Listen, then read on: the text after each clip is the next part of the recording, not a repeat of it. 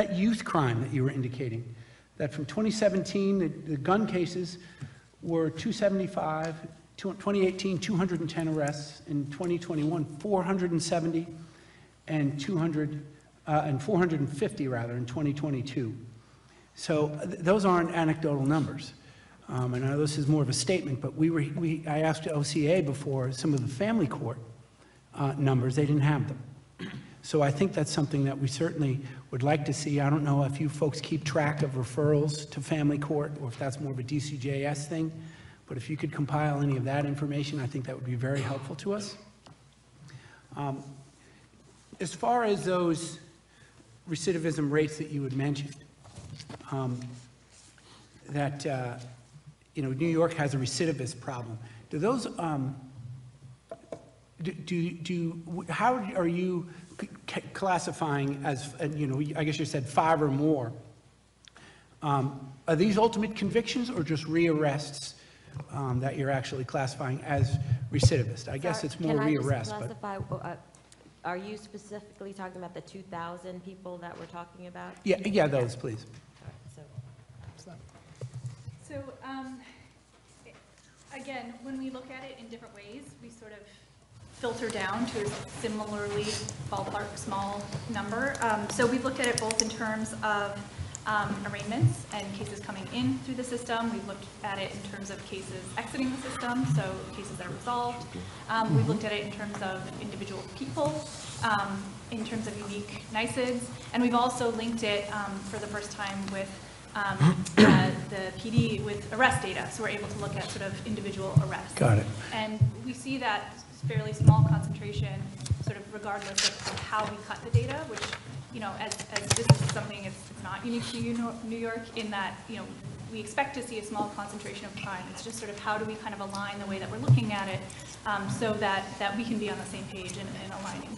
Sure. And you know, Director Logan, you said a lot of the things I said in my opening statement. It was remarkable. I looked at your testimony. I didn't even cheat off of it. I didn't even see it. But with all that in mind, do you have statistics on cleared cases? Because OCA doesn't track cleared cases as far as, they've also indicated, of course, these, and while you're looking for them, Chief, with these upticks in crime, and I see these numbers here that are in the testimony, that they went from 41% to 62%, case dismissals for misdemeanors, 48% to 74%. And those numbers include, I guess, covered by another case as well, or even ACDs. I was in the 50 range, 54 or so were the DCJS numbers for other reason dismissals, 30-30 or what it may be.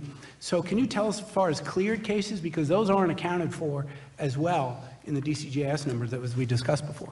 Right, so you're talking about clearance rates? Yeah. Yeah, okay. Well, so, not cleared by arrest. I'm saying maybe ex-cleared or otherwise cases. Well, let me put it this way. I'm imagining some of these situations right over here in Albany, the CVS speaking to the cashier before they closed, where you had to now go get a little piece of cardboard and bring it to the cashier to get your razor blades, because they said, oh, we don't deal with it. When somebody comes in and steals something, they just run out. We don't even call cops. You know, or so the whodunits, the ones that aren't cleared by arrest, I guess, or abated by death, something like that. Do you have any numbers on those cases that wouldn't otherwise hit the DCJS system, where people are complaining, there's a victim, you get a CC number, and you basically say, it's a whodunit and the case remains open forever?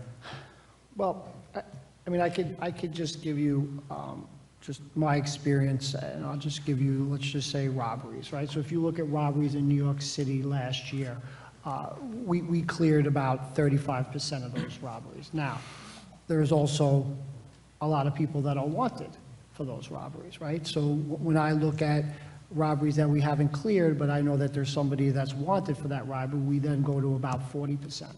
And that number will get, as the investigations continue, that number will grow.